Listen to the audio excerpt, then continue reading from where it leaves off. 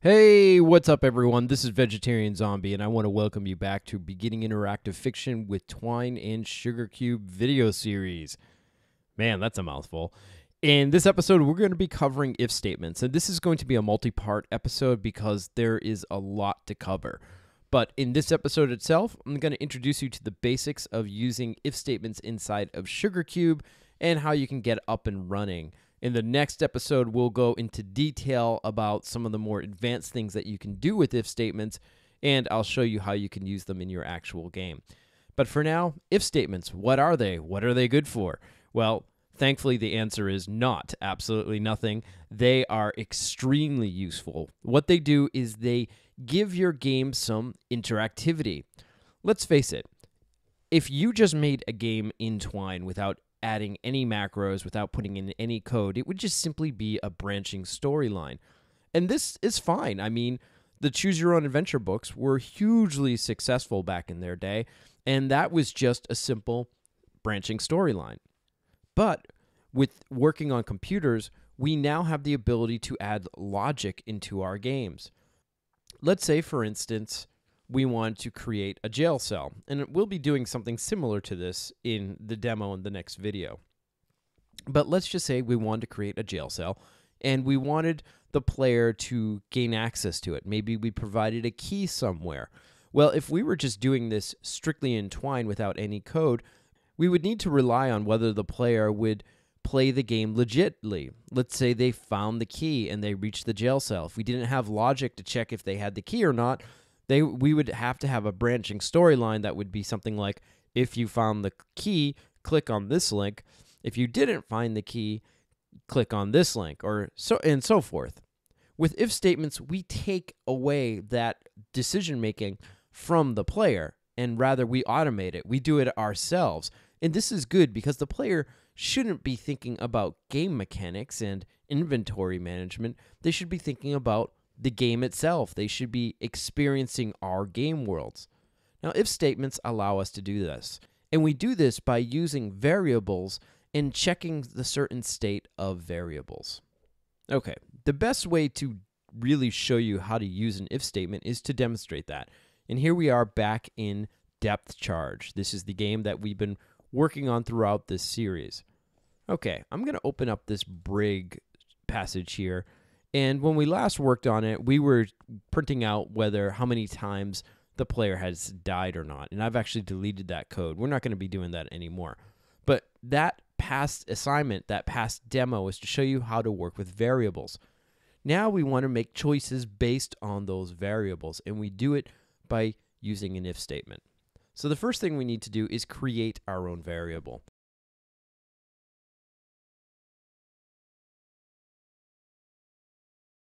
Now, at this point, we want to check to see how much money they have. And to do this, we're going to use the if statement. Like all macros inside of Sugarcube, we're going to use the less than, and this time we're going to type if. Now we're going to provide an expression. And an expression just simply is going to evaluate to a true or a false answer. For instance, instead of saying, what time did you wake up this morning, we're going to have to rephrase it as, did you wake up at 8 o'clock today? Or did you wake up earlier than 8 o'clock today? Did you wake up less than 10 a.m. today? Questions like that ultimately boil down to a true or a false statement. In this case, we're going to see does the player have $10? And we can do that by doing if $money EQ 10. And that's it. The EQ here stands for equals. So if money equals $10, and you can see here, this is our expression. Now, after the if statement, we're going to close it up by doing a / if, like so. Now, if this expression equals to true, then anything within this code, anything within this opening if and this closing if will run. Otherwise, the code path will simply skip over that. So let's just write the player has $10, like so. Now let's run this. You're going to notice a few things when we do it. You can see, first of all, we got a lot of space. The if statement will produce white space, so you're going to have to work around that to make sure in case you want things to be flush. You can see here that it says the player has $10. So what happened here was that we set a variable of $10, or just 10, and then in the if statement, we checked to see if that variable equaled 10, and because it did, it printed out the player has $10. What if we change the value of money to be 11? Can you guess what will happen? Let's see. I'm going to play this again, and you notice that there's nothing printed out. What happened here was that we had set the value to 11. When it reached this if statement, this expression was evaluated. It checked to see the value of money. The value of money was 11, and because it wasn't equal to 10, the code path simply skipped over the if statement and kept on going. So we have equal, you've seen this, but believe it or not, we also have n equal. Can you guess what that means? That simply means not equal. If the money is not equal to 10, then we'll say the player does not have $10. Can you guess what's going to happen now if we run this? Well, if you guessed that it will print it out, you were correct. The player does not have $10. Now I'm going to introduce something a little different. This is the is. We can say if money is $10. Well, what is the difference between equals and is? This is where things get a little tricky. And if you're coming from a computer programming background, this will make some sense, but if not, you may be confused. Before we dive into the differences, let's talk about this value right here. We're assigning the value of 11 to money. This value is a number. How do we know it's a number? Well, simply put, there is no quotes. What if I did this? So when we look at this value and we compare it to this value, we can see that this is text. And we can tell that because we have quotes before it. That's the big difference. This is a number because there are no quotes, and this is text because there are quotes.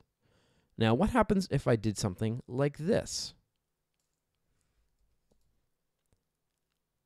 This is a number, but this, what is this? This is still text because, again, we're using quotes. Now, what if we tried to do an equal sign between money and quotes? What do you think would happen? Well, let's come here. We're going to say if money is equal to quote. We're saying, does this 11 equal this text 11? What do you think the answer would be? Before we do check, let's just simply write the two values are equal. Now, we're going to run this, and you can see the two values are equal. What this is doing is it's comparing these two values, and it's ignoring what we call the types. It says we have an 11 for money, that's a number, and we have an 11 here for the quote, that's a text, but essentially they're both the same. They're both 11. And that's not necessarily true, but as you can see, it kind of is. They're both 11. One is just represented as a number, and one is just represented as text. Now, if you wanted to be very specific, if you wanted to say, well, no, I don't want these to be equal because money is a number and quote is text, and there's no way those two are going to be equal, then you use the is. This makes it a much more precise comparison. So if we now run this, notice we get nothing printed out here. So like we have the not equal, we also has is not, like so. In this case, if money is not quote, if these two values are not equal, let's print this out. And if we play this, you can see the two values are not equal. We also have greater than. And we can do this by doing GT. Is money greater than 5? And what we'll do is we'll just print out true. The comparison is true. So, is money greater than 5? Well, is money, which is 11, greater than 5? Well, the answer would be yes, the comparison is true. What if we did greater than equal to 5 and we changed money to 5? Is the money variable greater than equal to 5? Well, the answer to that is true as well. Because they're both 5, they're greater than or equal to 5. You also have the ability to do less than and less than or equal as well. There's going to be times when you want to make compound checks. Let's imagine we're playing a game where the player has money, but they also have skill levels, meaning they can purchase, say, a sword, but only if they have the money and, say, their strength is higher than 12. Let's create a variable to store the strength. We'll say the strength is 16. Now let's make this comparison. The way we would do this is first we're going to make the money greater than, let's say, 100, and we'll say the player has 500. But now we will also want to check to see if their strength is greater than 12. We do this by using and. So we do and then we can check here. Strength is greater than or equal to 12, like so.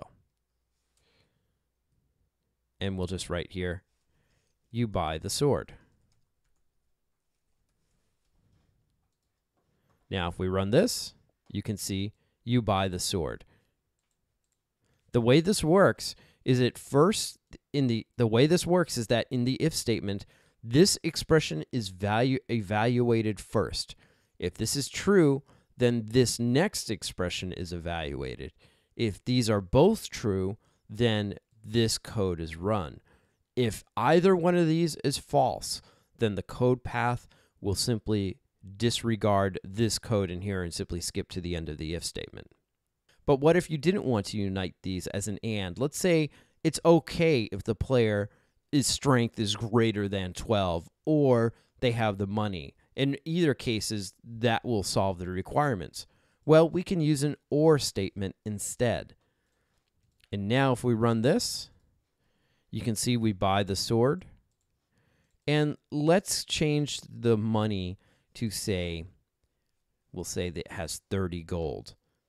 Now, let's run this, and they're still able to buy the sword because their strength exceeds the requirement listed here.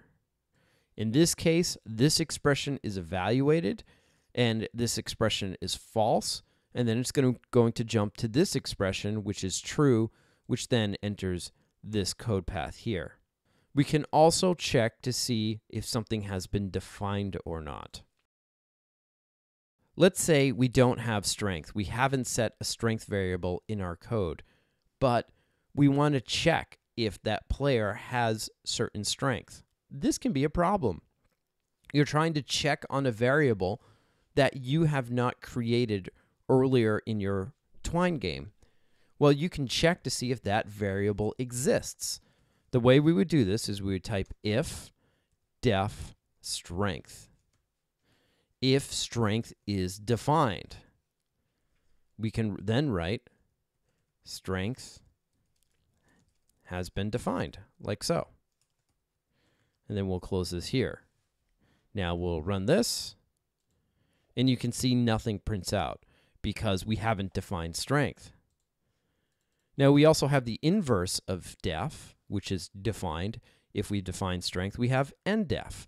If strength hasn't been defined, we'll say then we'll print out strength has not been defined.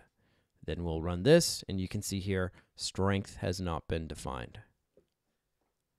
Oftentimes, checking the inverse of expressions is really useful. And to do that, we use not. Let's say here we wanted to check if money is greater than, we'll say greater than 15. In this case, this would be true. In fact, let's make this 40. If money is greater than or equal to 40, we'll say money is greater than 40, like so. Now, if we run this, you know this isn't going to print out anything because our money is 30. So if we play this, nothing prints out. Okay, that's fine. But say we wanted to find the inverse of this. Well, we could find the inverse of this by simply doing less than or equal, like so. But another way of finding the inverse is using not. We put not like so. Now, if I run this and we play this, you'll see that nothing happens. And I believe what's going on here is that as the code is evaluating, it's evaluating this first and then evaluating this second. Meaning we have a couple operations going on here at once and they're happening out of order. This is what we call the order of operations. And generally speaking, you don't have to be too concerned about it, but when you enter a situation where an expression is not working the way you want it to do, then what you can do is then use parentheses. Parentheses simply increases the order of operations. What I'm saying here is I want this to be evaluated first. Money is greater than 40, and then we'll evaluate the not with it. We'll stop and we'll now run, and you can see now money is greater than 40. It correctly evaluates this expression and then evaluates the not in conjunction with that. Typically, you won't need to use the parentheses, but in a situation like this, when you're using the not, or especially if you're using something like def, like that, then it may not work as exactly as you would expect it to, and then you'll use your parentheses. Well, we've come to the end of this video, and in the next one, we're going to go into a little more detail with if statements and show them in how you can actually integrate them inside of Twine. There's a lot more to uncover, but I suggest you play around with these, get a feel of how they work, and later you'll see how you can really unlock the power of them. All right, everyone, I want to thank you again for watching. If you have any questions, feel free to leave me a comment, and if you enjoyed this video, feel free to give it a thumbs up. Thanks again, and I will see you in the next video. See you then.